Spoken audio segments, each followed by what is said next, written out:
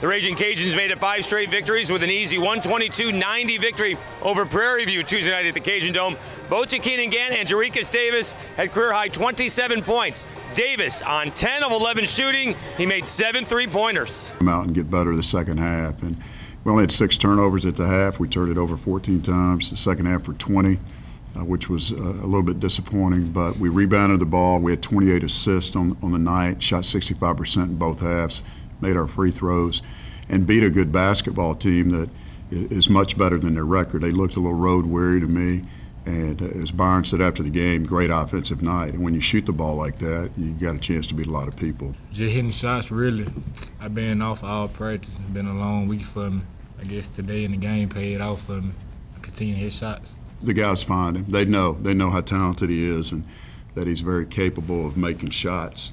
And once he gets it going, he actually took a couple of bad shots and they went in. Again, you know, like Coach said, that certainly helps you win basketball games. It was very important because we kind of struggled a little bit with getting like a big lead over teams and stuff like that. But tonight we started from the beginning, started from the jump, no late start, and just kept our foot on the gas and never let it up.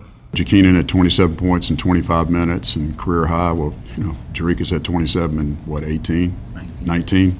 So, you know, I mean, both those guys are explosive. I thought Keenan got some again, really good looks at the basket and got to the free throw line quite a bit, which is good for him. Throughout the season, Bob Marlin has been looking for more from his starting point guard, and he's starting to get it. Marcus Stroman, 18 points, 11 assists, and 3 steals. Yeah, he's doing pretty good. I think he's played very well. And I pushed the guys today in practice. I pushed them during the game. I tried to push the last group that was in the game as much as the first group. I felt like I pushed the officials tonight, and I felt good about the way we played. And I felt like we had a little bit of an edge. And we need to continue that and get ready for the next one. Cajuns will look to make it 6 straight when they host La Tech Saturday night right here at the Cajun Dome. Once again, your final score, UL blows out Prairie View 122-90. Keep it tuned into 1037 The Game, 1037thegame.com for all of your Raging Cajuns basketball coverage.